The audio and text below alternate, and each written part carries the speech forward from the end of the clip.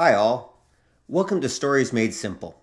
I'm your host Rob, and in this series we're going to talk about what makes stories, well, stories. We're going to look deep inside them and talk about what you need to know to make your writing the best it can be. We're going to cover the basics and slowly work our way up. In fact, the stuff we're going to cover today is so basic it's practically prehistoric. So let's start with a little story from the ancient past. The scene is the Stone Age. And after a long day of hunting, the members of the tribe gather around to eat some of the day's catch and share their stories under the stars. Each member of the tribe tells their tales in turn, making the others laugh and shiver with excitement. Then it's the turn of one caveman, who we'll call Bob. Bob straightens up, and with the other cave people leaning in, he tells them a story that hopefully none of them are soon to forget. While out hunting that day, Bob came across a cave he hadn't seen before, and decided to explore it, hoping to find something good inside. But when he ventured into the dark cave, he saw something moving.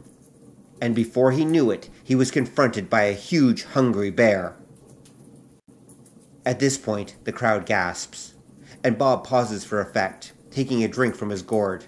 Then he continues, saying that he was certain that he would be going to join their ancestors.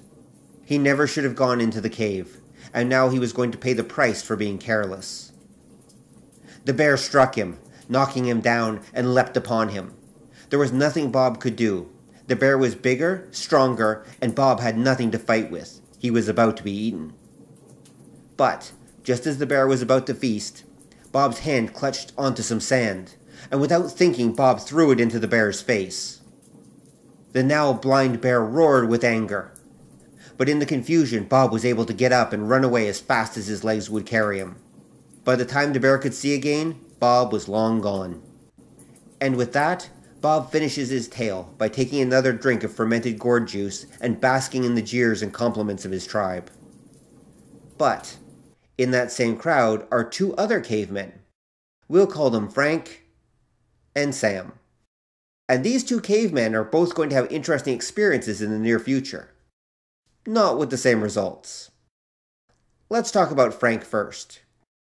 Frank is out hunting a few weeks later, and to his shock and surprise, he comes across an angry bear, probably because it still had some sand in its eye.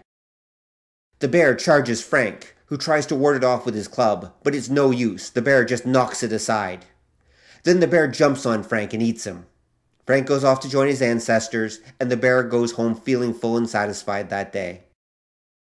Poor Frank. Some days you get the bear, and some days the bear gets you. On the other hand, there's Sam. Not too long after Frank's untimely disappearance, Sam too is out walking and meets the angry bear. The bear attacks, and things aren't looking too good for Sam either. But then, Sam remembers Bob's story from the night at the campfire. Thinking quickly, Sam grabs a handful of dirt, and then throws it in the bear's eyes. And quick like a rabbit, Sam is out of there. The bear going home hungry, and Sam going home to tell everyone about that encounter over the campfire. He even gives Bob an extra portion of meat to thank him for the good tip. It was literally life-saving. Sam will go on to have many children, and he will bore each and every one of them with his story about the bear. Of course, the bear will get bigger with each telling, and there will eventually be a whole pack of bears, giant ones, but that's not really the part of human nature we're going to talk about today. So, what are we to take from this story? Well, first, that for the ancient people, stories were literally life and death. The people who listened and learned from the stories other people told were the ones that had a better chance of survival, and the ones who didn't, they had much shorter lives. We can only live one life, but through stories we can gain wisdom and experience from others.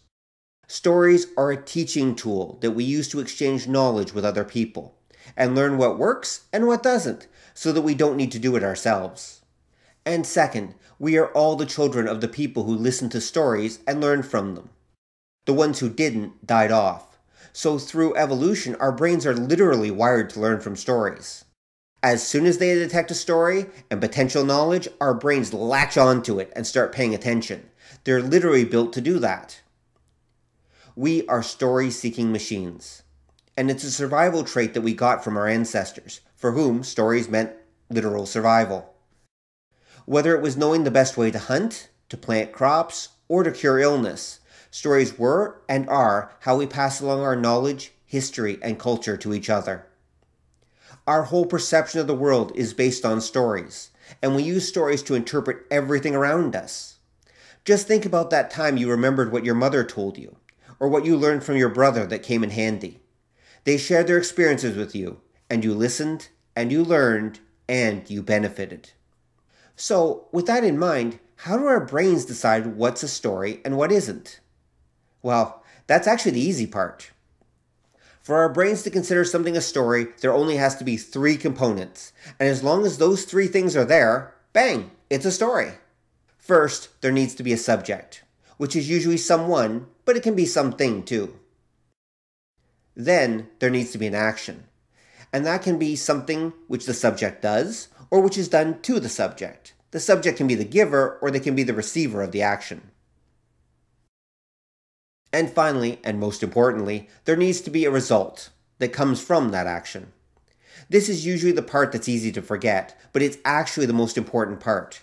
Without a result, knowing about the subject and the action they took is pretty much useless.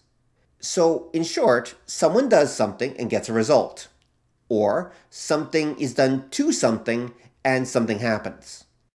Either way, this is useful information which our brains can work with, and is the bare minimum our heads require to consider something a story. Let's look at a few examples. Bob, subject, read a book, action, and learned Chinese. Go Bob. The candle, subject, sat in the sun, action, and melted. Result. Lin, subject, taught his grandmother, action, to go online. Result. The hero, subject, punched the villain, action, and defeated her. Result. The general, subject, conquered the land, action, and founded a kingdom. Result.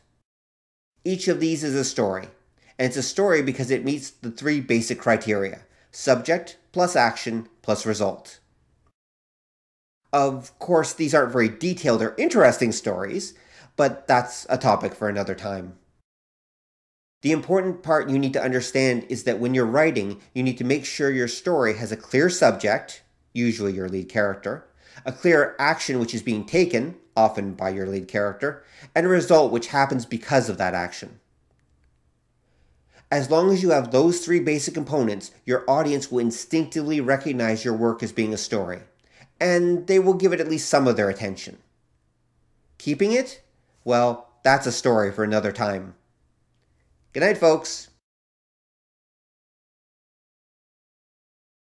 If you want to know more about this fascinating topic, I recommend checking out Wired for Story by Lisa Cron.